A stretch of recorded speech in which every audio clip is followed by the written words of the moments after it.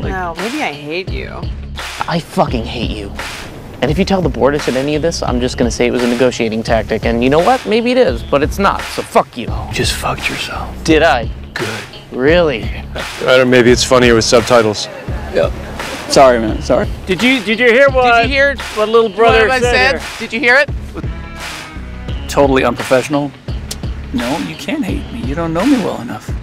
Were you trying to give your share price a pop by tweeting unverifiable information outside normal disclosure channels? No, you're not allowed to do that.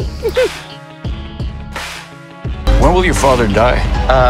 With due respect. No. Obviously. Yeah, no. Obviously, hugely looking forward to my father dying. Did you call it a trusted brand? Yeah. Yeah. It's a parts shop. Good parts, yes.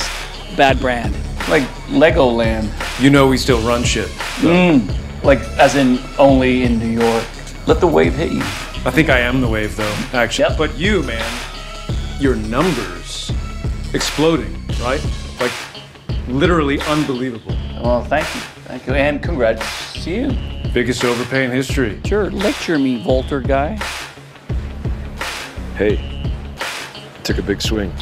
Love that shit. Okay. Love it. All right. Well, Love the deal. woo! Love the deal. Love the deal. In Buddhism, sometimes your greatest tormentor can also be your most perceptive teacher. Hey, Buddha, nice Tom Ford.